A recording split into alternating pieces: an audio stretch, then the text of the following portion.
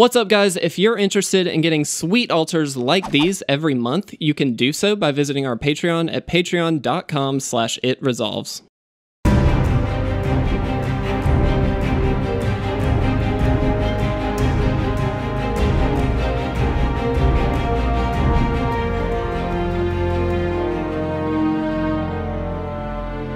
What's up, guys, and welcome to another episode of the Crack-A-Pack series. I hope you all are doing very, very well. I'm doing fantastic. Today, we're opening up a pack of Champions of Kamigawa, a really, really great set. A lot of fun stuff in this. It was a little bit polarizing. A lot of people hated it. A lot of people loved it. The flavor's great. Playability, not so much. It's not the best in the world. But that being said, there are still some really, really nice cards in it that hopefully we will get to open as we go along. Quick disclosure. There are some crazy names in this set. I'll just go ahead and say some of the names in this one are a little bit difficult to pronounce, to put it lightly. So if I do mispronounce some things, I do apologize, but I'll do the best I can. Our first card here is Blessed Breath. It's an instant arcane spell, which is relevant. For only 1 white, target creature you control gains protection from the color of your choice until the end of the turn. And then you can splice onto arcane for only 1 white. So as you play an arcane spell, you can reveal this card from your hand and pay its splice cost. And then if you do, you add this effect to whatever spell you're already playing. And then this card actually stays in your hands, so you don't necessarily have to use it right away. You can get the effect, but then also use it again. So kind of like getting extra uses out of a singular card, which is a really, really cool ability. In this case, not super exciting though. Only giving protection from the color of your choice is nice in very corner case circumstances. It's nice to be able to protect your stuff, but it's better to be proactive in limited, particularly in draft. You really want to be playing creatures and be building up your board. Protecting stuff is not necessarily a bad way to go, excuse me, but there could be a lot more powerful things that you could be doing, and this just isn't high up on that list. So not a favorite card of mine for sure. Scuttling Death is a 4/2 for 4 and a black. Sacrifice it, and target creature gets -1/-1 until the end of the turn. And then it has Soul Shift 4, so whenever it's put into a graveyard from play, you can return target spirit card with converted mana cost 4 or less from your graveyard to your hand. We'll probably see Soul Shift on a number of cards in this set. It's a very, very good mechanic in my opinion. It just gives you a lot of recursion with all these spirits, and being in that spirit deck is really, really great for this. This card in particular is fine. I don't find it amazing. Soul Shift 4 does hit a lot of spirits though, so being able to bring something back is nice, and then being able to trigger it at any time by sacrificing this is also kind of nice. So there's some random synergies and upsides to it, but at the end of the day, you're getting a 4/2 for 5. Not great, but it can maybe pick off something or stack damage on top of this ability to maybe kill off a creature. In that instance, it's kind of good. So it's nice to have, but it's not necessarily a first pickable card. Regardless, it is better than Blessed Breath for sure. Oops. Hearth Kami is a 2/1 for 1 and a red, a spirit as well. You can pay X and sacrifice it and destroy target artifact with converted mana cost X. This is just a solid 2-drop. It's not amazing by any means. It's a 2/1 for 2, so a little bit low on the toughness. However, it does make up for it with having an ability that does destroy artifacts, which is not the most amazing thing, but it will have some random upside, and just to have this as like a toolbox card within your deck just already is a really great way to go out. It's a great way to have a 2-drop be a little bit more relevant against random matchups, and regardless, you're still getting a 2/1 for 2, so it's fine. It's not amazing. I would still take the Scuttling Death probably over it, but it's not a bad 2-drop for sure. Saratami Cloud Skater is a 1/1 for 1 and a blue. It has flying, and then you can pay 2 of any color and return a land you control to its owner's hand. You draw a card, and then you discard a card. So I am okay with this, but I don't love it. It's a little bit of a high cost for an ability like that. And setting yourself back a land in limited in particular is really, really difficult. Now, obviously, late game, it gives you a little bit more draw engine, and it's nice to be able to do that. Technically, you can trigger it multiple times. You tap the lands, bounce back the land, one of the lands that you just used for the ability, and then you get to loot. And that's nice, but you don't want to set yourself back too many lands in limited because you want to be able to get to your bombs. And again, most games are 1 on board, And so that it's not going to help you play your cards out is basically what I'm saying. It does help you dig through your deck though, which is nice. I still think I'd rather have the Scuttling Death, but it's not a terrible card. At the very worst, it's a 1/1 flyer for 2, which isn't amazing, but it is evasive, so there's that random upside there. Orochi Sustainer is a 1/2 for 1 and a green. You can tap it for 1 green mana, so it basically is it's a regular mana dork, however at 2 mana. 2 mana mana dorks tend to be a significant amount worse than 1 mana mana dorks. It's really nice to be able to ramp up to turn 3 after just turn 1, but ramping up to turn 4 is still good, obviously, but it's not quite as great as ramping up that early on that turn 1. So if you're in a green ramp deck, this is a great card to have. You'll definitely want it, but it's not really the payoff card. It's the one that helps you get there. So I'd rather have maybe some of the payoffs a little bit sooner, and then maybe pick this up since it's a common, be able to hopefully wheel 1 or 2, maybe find 1 in another pack. So not something I'm interested in first picking, but not a bad card. Mana dorks in general are pretty good no matter what. Distress is a sorcery for 2 black. Target player reveals his or her hand. You choose a non-land card from it, and that player discards that card. Generally, cards like this are trading up in value in Limited when you get to pick the card, and especially when there's not very many restrictions on the card, it's a really, really nice tool to have because you can do one of 2 things. One, you could just pick the strongest card. Get rid of their bomb, make sure that they're not going to have much late game in their opening hand or however, whenever you get to actually play this card. Or, especially in the early turns of the game, if you can get this out on turn 2 especially, excuse me, what's really nice is to be able to take away their next play, whatever that happens to be, along the curve. So say you play this on turn 2, they maybe were on the play, so they're about to go into their turn 3, and they have a 3-drop, a 5-drop, and a 6-drop. Well, if you take that 3-drop, they're going to be off of their game plan for at least a turn, probably 2, because they don't have a 3 or a 4-drop now. And that just gives you 2, not free turns by any means, because obviously you don't know what they're going to draw, but gives you a really good shot at getting some really good early game advantage. And that's really, really nice. I like that quite a lot. I don't know if it's better than the Scuttling Death. Again, I prioritize creatures a little bit heavily in draft in particular, and especially one that that enables, recursion, like the Soul Shift 4 mechanic there. Pretty important in my opinion. I don't know which is better. I'm going to keep them together for now, and we'll see what we get. Ethereal Haze is an instant arcane spell for 1 white. Prevent all damage that would be dealt by creatures this turn.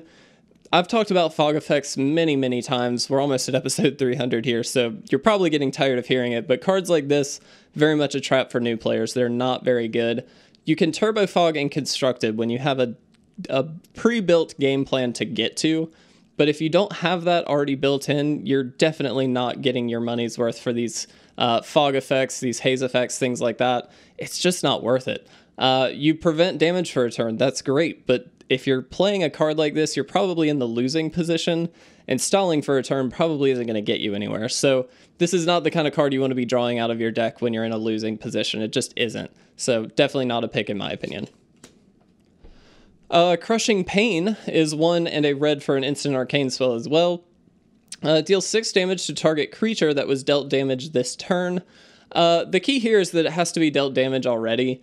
And I like it, but it's kind of very conditional. It's not my favorite. I'd rather have something that just deals maybe 3 damage, but doesn't have the condition of having to have already been dealt damage this turn. So not my favorite removal spell. It is removal, and you should definitely value it as such, but it's a little bit more conditional than just straight up removal. So for that reason, it's not as high as a pick for me. It is efficient, and it is an arcane spell, which means it will have that synergy with Splice, the Splice mechanic, but in general, not as exciting as it definitely could be. Wandering Ones is a 1/1 vanilla creature for 1 blue. This is just a bad card. There's no real reason to play a card like this. It's a 1-drop. I'd rather not have a 1-drop in my deck probably than play something that just doesn't do anything. And so this, yes, it's a 1/1 for 1, but it's not doing anything. It's technically even statted, but it doesn't have an ability. It doesn't have anything that's really all that relevant. And so even on turn 2, as early as turn 2, maybe even turn 1, it'll just get outclassed by something and then be completely worthless except for being a chump blocker. And so I don't like this at all. It is a spirit. There are synergies there, obviously. If there's a Soul Shift 1 mechanic that comes up, you can pull this back and, you know, that's cool, but it's still just a 1/1. It's just not a very good card. Kitsune Riftwalker, I hope I'm saying that correctly, is a 2/1 for 1 and 2 white. It has protection from spirits and from arcanes, so this is actually pretty solid as a 3-drop solely because of that protection. There are so many spirits, so many arcane spells in this set. That's obviously the big focus. Being able to have a card that is just protected against all of that is really, really good. However, against a deck where they're not running spirits or arcane spells, which again, they're probably running some semblance of them, but not maybe that's not their whole strategy. It's not very good. It's a 2/1 for 3. Not only that, but you have to have 2 white, which makes it a little bit more difficult if you're in a 2 or 3 color strategy to actually play it out. So for that reason, it's not a super exciting card. If anything, it's an okay, maybe curve consideration card, but I would regulate it even more maybe and say it's a sideboard card. That might be a little incorrect, but regardless, I don't think it's as high as a pick as some of the other cards that we've got. Excuse me.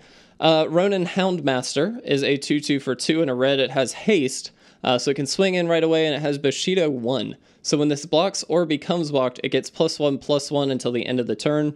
Now this is my kind of creature for limited. It's very, very aggressive, encourages you to be attacking, which you can do right away because of that haste, and it has the added upside of being either difficult to block or difficult to kind of attack around, because it has that Bushido 1, so it's actually going to pump itself up anytime it's either blocked or becomes blocked. So de-incentivizes the opponent to want to block it, and then if you leave it up, it de-incentivizes the attacker, or the opponent, excuse me, to want to attack you depending on what's on board. So lots of really good upside here. It's not an amazing creature by any means, but it is still quite good, and I think so far it's probably the best pick. It's just a really, really aggressive card, and that's exactly what you want in limited. Samurai of the Pale Curtain is a 2/2 for 2 white. It has Bushido 1, so same mechanic we just saw. And then if a permanent would be put into the graveyard, remove it from the game instead. So this is actually really, really solid because of Soul Shift.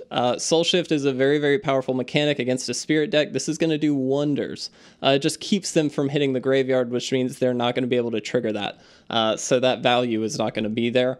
And honestly, a lot of the Soul Shift cards, while they're good because they have Soul Shift, are really, really not as great without it. We saw that Scuttling Death dies to this just because it only has 2 toughness, but you're trading up with something like this. So it's actually really, really nice. I like it a lot. I actually think it's so far the best pick. It's a very aggressive card in that it's a 2/2 for 2 as well with that Bushido 1. And it has just that random upside with that graveyard recursion. Normally I wouldn't value that quite as highly, but again with Soul Shift, I think you kind of have to. This is an interesting card. So these flip cards kind of are really, really interesting. There was a few of them in this set, but Bushy Tenderfoot, I might be saying that incorrectly, I'm sorry.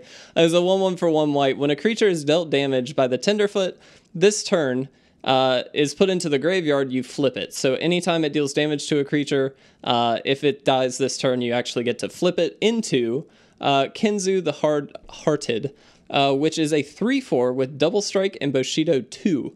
So instead of the 1 that we've seen already, it gets that +2/+2 anytime it's blocked or becomes blocked, which is a very, very powerful creature indeed. As a 1-drop, I feel like this is a really, really great card. Just because at the very worst, it's a 1/1 for 1. It can't really get worse than that. And then if you get the upside of dealing some damage to something, which is going to be really tricky to do if you ask me, then you can flip this. I feel like because it's going to be so difficult to do, I'm not as in for this card as I am the Samurai of the Pale Curtain here.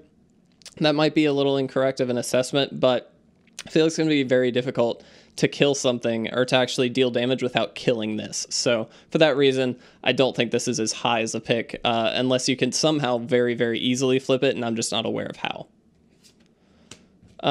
Oh, okay. So here's our rare. In name Death Aspect is a 4/4 for 4 and 2 black. When it comes into play, you can search your library for any number of spirit cards and put them into your graveyard. If you do, shuffle your library. Obviously, the idea here is to use that Soul Shift mechanic to bring it back. This does not have Soul Shift, but obviously your other spirits are supposed to. I don't like this. This is a very build-around kind of card, and I don't like build-arounds so much in Limited because you're really either all in or you're just not going to end up with a good deck. So it's a really, really difficult thing. Sometimes you can get away with it for sure, but I don't think this is worth it. It's still just a 4/4 for 6 at the end of the day. That's pretty bad. So I don't actually think that's the pick at all.